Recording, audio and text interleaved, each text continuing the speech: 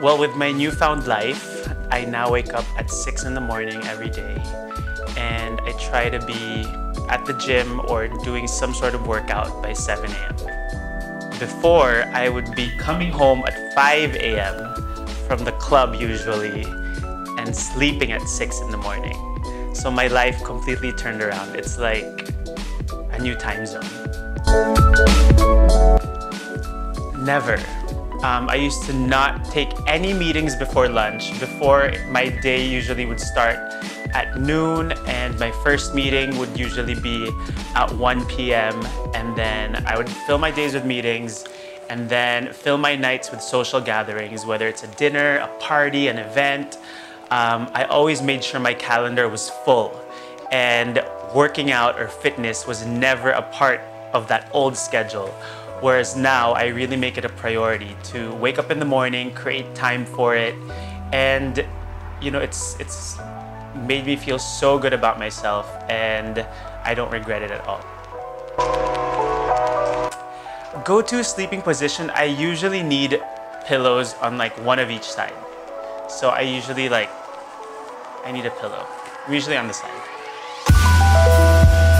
Right now I have a book called Option B, and I have a book called Sweet Bitter, and both books have been getting a lot of good reviews, and I've been meaning to read them, so I'm gonna start this week, I promise.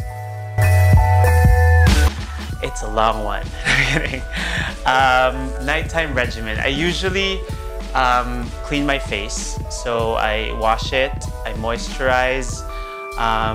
Now that I'm 33, I need to start putting serums and creams and all these things to make sure that I don't regret it in the future if I ignore my skin now. So I'm vain in that sense. I like to take care of my skin. Before I go to bed, I need to make sure that everything is clean. No. Not on the bed. Before I go to bed, I usually am just on my phone. I usually would be texting someone, or I'd be on Instagram or Facebook.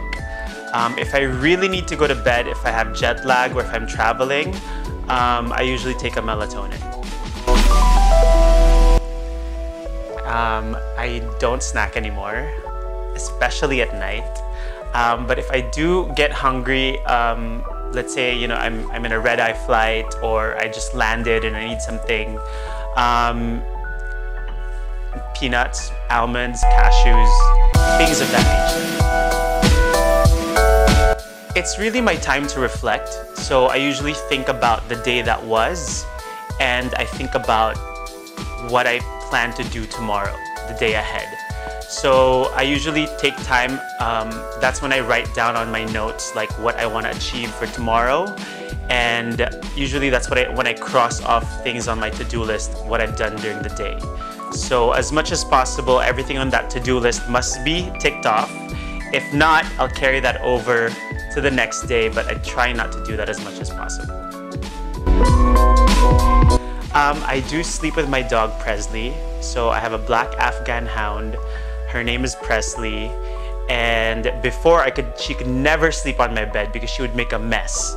And you know, puppies are usually so hard to train, especially the breed that I have. So recently, just a few weeks ago, she's managed to stay on the bed without making a mess. So now she's getting used to sharing the space with me. She understands that it's a bed and you don't make a mess on it. So I usually sleep with my dog on my bed.